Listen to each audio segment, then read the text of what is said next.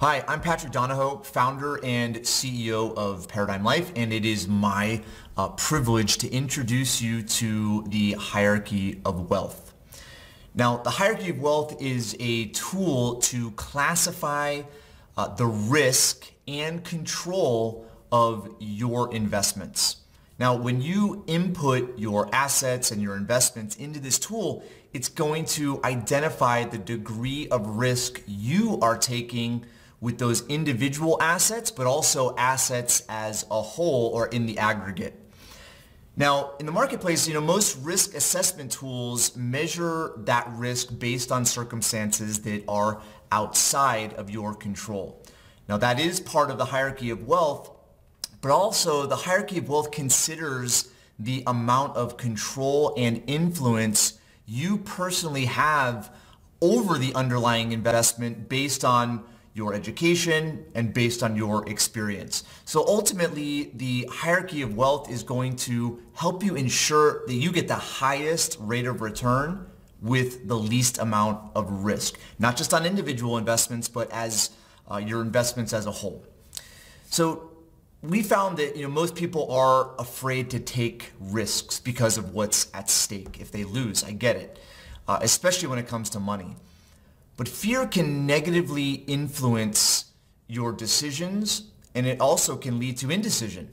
So poor judgment and missed opportunities are usually the reasons that prevent people from reaching their financial goals. So for the last 15 years in business, we've found that clients are simply not making decisions, or they're taking too much risk for the returns that they're getting. And that's the primary reason we created the hierarchy of wealth. So as you educate yourself and you use this tool to assess your individual investments and your wealth as a whole, you're going to become aware of that risk, but you're also going to start to discover opportunities to increase your wealth, increase your returns, but not having to take as much risk. And ultimately, this will chart an even more secure and certain way to your financial independence. So let's get to how it works. So similar to other hierarchies, we visualize it with a pyramid. Now, this hierarchy has 4 tiers. Tier 1 is at the bottom. It's the foundational tier. Tier 2, Tier 3, and Tier 4. Now, these tiers are based on a function of risk and control. So the higher you go on the pyramid or in the hierarchy, the more risk you are taking. The lower you go, the more control you have. Okay, control and influence. Control and influence is typically the result of education and experience. So the idea is that when you classify your investments, all of your investments, because you can do it individually, then you can do it as an aggregate, okay?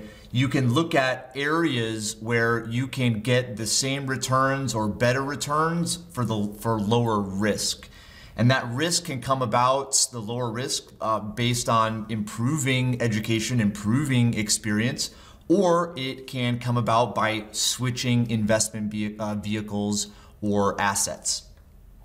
So looking at how we typically recommend as far as percentages are concerned of overall wealth, we usually like to see between 30 and 50% of overall wealth in this foundational tier. And I'll give you some criteria in a second as far as each of these tiers.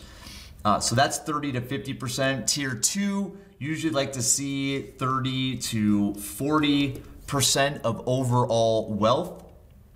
And in tier 3, this is a little bit less, which is 10 to 20% of wealth. And then here in tier 4, 0 to 5% of overall wealth. Now, we look at this being able to produce really good returns and overall achieve a lot of wealth over the long term without taking a lot of risk. So as I said, let's talk about some criteria.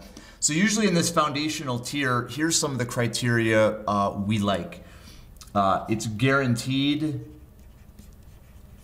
Okay, it's liquid, meaning you have really easy and quick access to it. We like to see a prudent return. Okay, sometimes tier 1 is just simply cash. Cash doesn't earn a return, but there are vehicles, assets out there where you can earn a decent return but have just as much liquidity and safety as cash. So prudent return, and obviously high control. Okay, this next tier, which is tier 2, in this tier 2, we like assets that produce cash flow. We like assets that have collateral, okay, associated with that. I would say that there's some historical consistency with this type of tier, meaning it's an asset class that's produced for a pretty long period of time, okay, and likely to continue to produce. And then in addition, obviously, more control. When you start getting beyond tier 2, this is where there's a lot more risk. Okay, so here I'll use this space here. There's no guarantees. So no guarantees. Okay, which means you could lose all of your money. There's limited collateral. Okay, and little control. So little control.